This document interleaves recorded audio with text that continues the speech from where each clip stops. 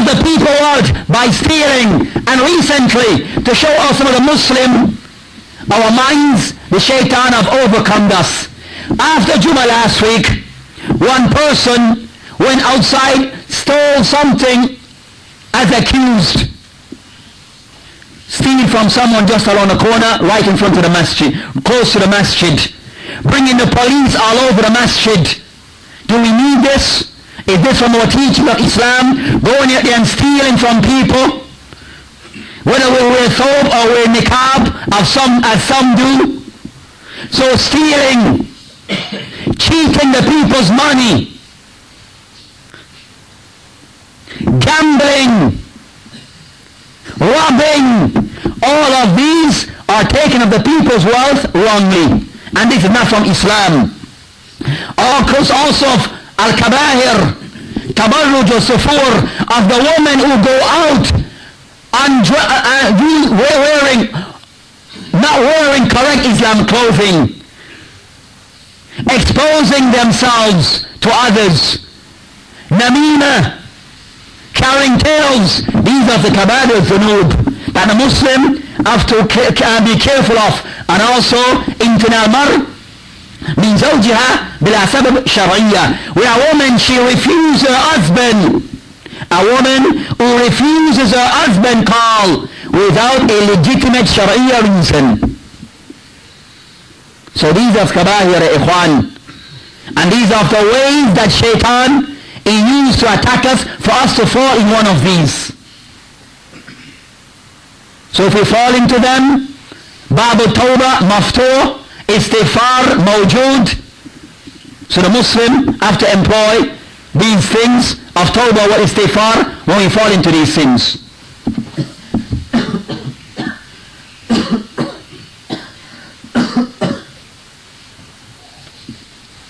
Alhamdulillah, wassalatu wassalam ala Rasulillah wa ala alihi wa ashabihi wa man tabi'ahum bil ihsan ila yawmiddin, amma ba'd.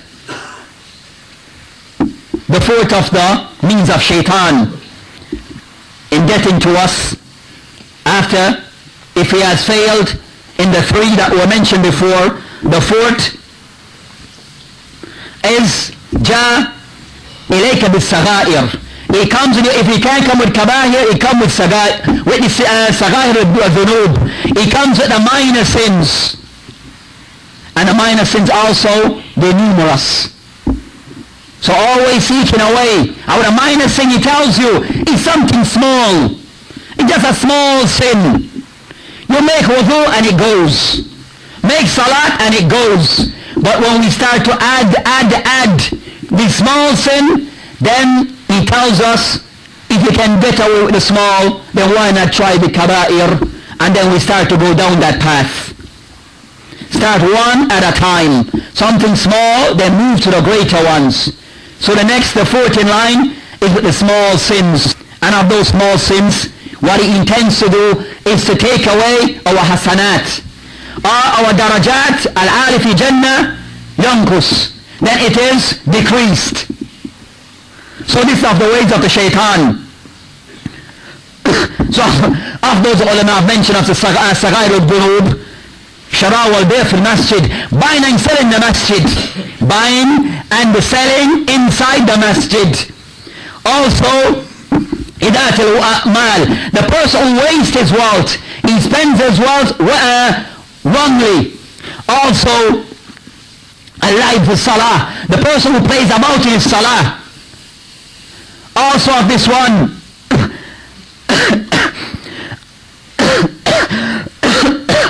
also man haja akhahu al-muslim fawqa 3 أيام في سبب الدنيوية, the person who abandons his brother, who leave away his brother for more than 3 days for something that is dunyawiyya, which is now common among some.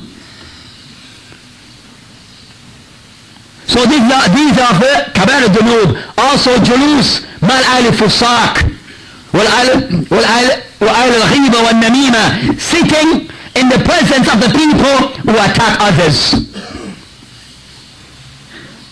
And from the ulama discuss with al-kabair al-sagha'ir and some words of the kabair that we need to mention from the major sin, atan fil ulama wa talabat al-ilm, that become widespread. Atan wal waqi' fil ulama wa talabat al-ilm wal umara. The person who sit in majalis to attack the ulama and to attack the tulab al-ilm and to attack the umara of the Muslimin. These are kabair al-dhunub. And the saghair, the person who sits also in these sittings and remains silent. The person who sits and listens to these things and remains silent. Also, saghair al-dhunub, takallam wal imam yakhtub. The person who speak while the imam is giving the khutbah. That we find more so with the nisa, with the woman, that they speak during the khutbah. So this is the saghair al-dhunub. Then on, so that's the fourth way of the shaitan. The fifth way of the shaitan, that he tries to attack the person and وَيَشْغِلَ النَّاسِ بِأَقَلْ أَجْرٍ مِنَ الْأَعْلَى, that he busy the people with those things that are less degree in reward over those that are of a greater degree of reward. So he busy you with things that are we're not going to use, we use it, the lesser action over the greater action.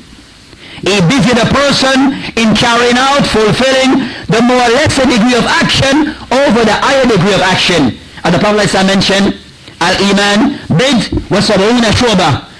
A'laha qawla la ilaha illallah wa adnaha amatat al-adha an al-tariq wal haya shurb min al-iman. So iman and the action of Islam are various degrees.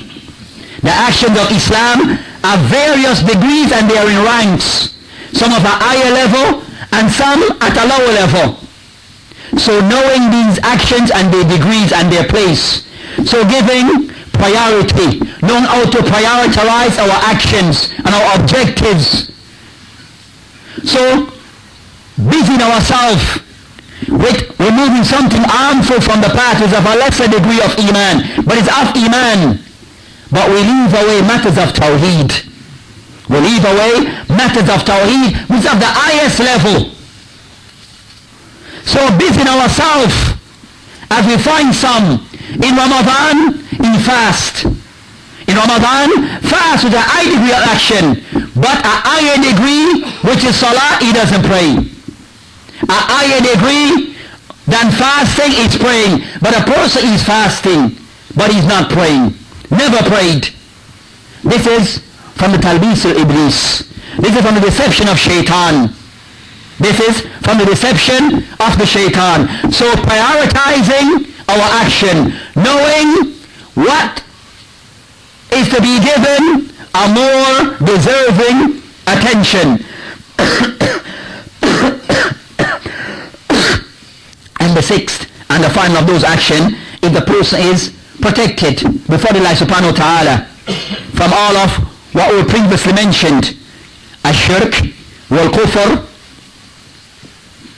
al-bidah, second, kabair, al-dhunub, saghahir, al-dhunub, not prioritizing action correctly, then he goes to the sixth, and which is the most difficult and the most sometimes more difficult for a person. He employs this region, which is even giving upon Anbiya wa Salih or Anbiya, is he uses your family against you.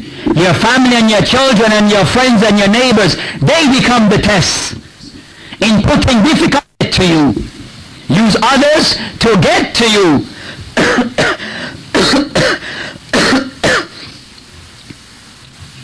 As I mentioned, وَعْلَمُوا أَنَّمَا أَمْوَالُكُمْ وَأَوْلَادُكُمْ فِتْنَةٌ.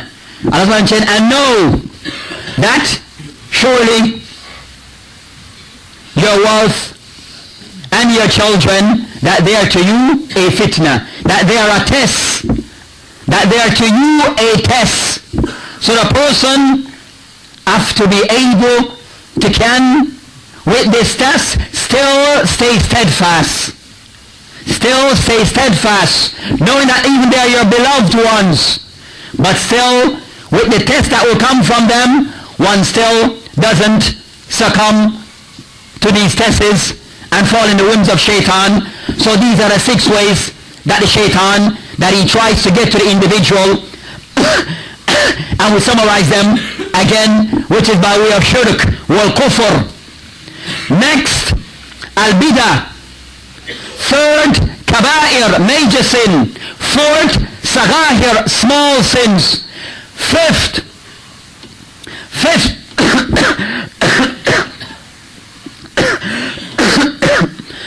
saghahir. Fifth, not prioritizing our actions, leaving away the major ones and stick to the small ones. And 6, using our families and our loved ones, our neighbors against us. وَالْآخِرُ دَعْوَانَا الْحَمْدُ لِلَّهِ وَأَقِيمُوا الصَّلَاةَ.